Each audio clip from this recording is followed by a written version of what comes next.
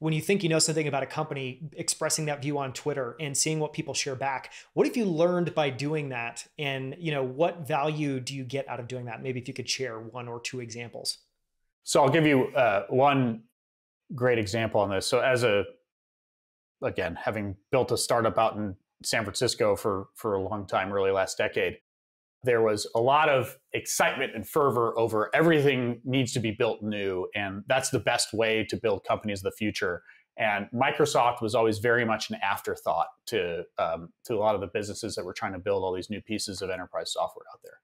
And what a lot of builders missed, and what I missed, was that Microsoft's entrenched relationships with its customers is more valuable than much of the new technology that was even getting built in some of the tools, and that Microsoft could take longer to build some of those tools and services. And that was something that I wasn't surrounded by that thinking. I wasn't surrounded by those opinions.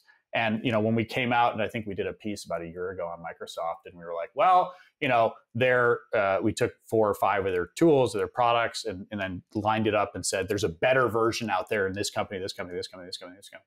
And we got razzed for it. I mean, just, investor after investor came in and said, they've had this contract with this company for this long. They get to take their sweet time and decide. And it turned out that those investors were absolutely right.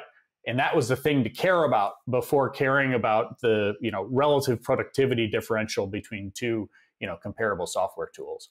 And so I think that was a great example of having the wrong framework around an investment and understand what really was driving the moat for a company like that.